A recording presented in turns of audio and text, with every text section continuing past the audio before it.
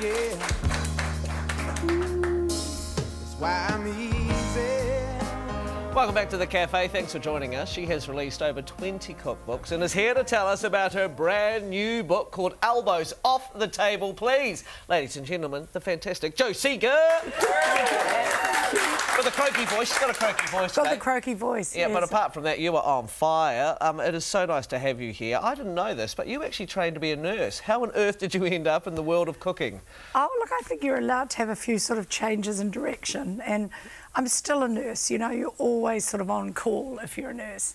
And, you know, in a small rural town like ours, I often get called out, you know, delivering babies and things, you know. Geez, so, you are perfect Really? around, yeah, aren't you? like with the first responders team. Wow, so bake the slice, deliver the baby, bake the slice. Versatile, versatile. Yeah. And how did you move into cooking? Was it something that happened, or was it just a natural progression for you? Well, I had worked for about nearly 5 years on the British Heart team and doing a big research thing, working university years in London, and I went to cooking school, first in London, then I went to Paris and trained as a chef, and then came back and saw the light, the pilot light, you know, and had a little change of direction and opened a restaurant. So, you know, who knows? Who knows what the next best thing is, you know? What's your favourite kind of thing to do? Is it baking or the cooking? You know, I'm mad about drinks parties. I love drinks parties, yeah. There's a whole I love book of all drinks those parties. nice little finger foods. I think that's really... I think people are quite brave in trying something different when it's just that big. And I love that sort of food. But, you know, I never get sick of cooking. I get a bit sick of the cleaning up. And, you know, I'm quite happy having Mark doing all the work in the background. But I never get sick of the actual process. Love it. Well, I just wanted to say I can smell the food that we are cooking, well, Mark's cooking for us at the moment. I can I've taken hear it his as book well. too. I hope he's remembered what the recipe is so far, because I've got it. Oh, he's got it. Oh, good. Yeah. Oh, and it looks fantastic. And I noticed that you were quite at home in front of the camera, behind that kitchen bench. How hard was it to go from being a restaurant owner to getting your own TV show? Can you tell us what happened there? Huge journey. Have we got, what, 2 days or something?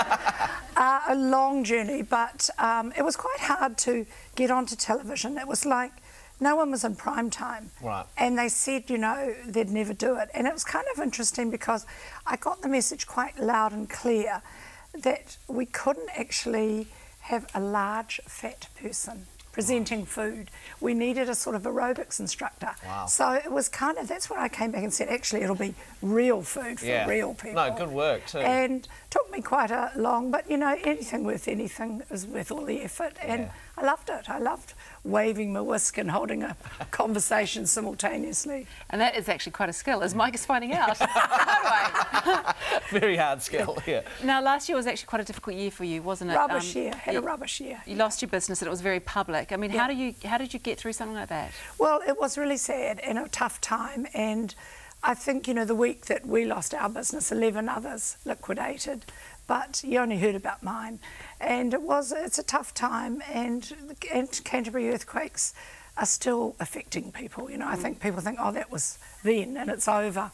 But it's only just now tourists are coming back. We've got hotels open, and our business with the cafe side was very much about Vera and Hank in the camper van calling in, and Auckland and people coming down, and I just think, you know, nobody came for a long while.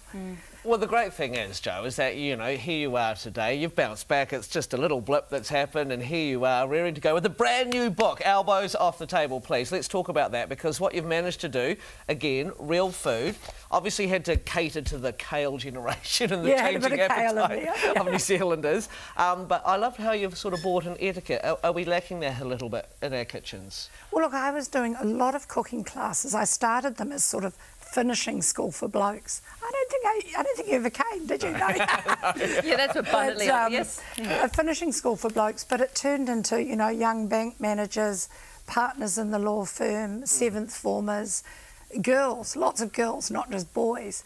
And that desire to actually know.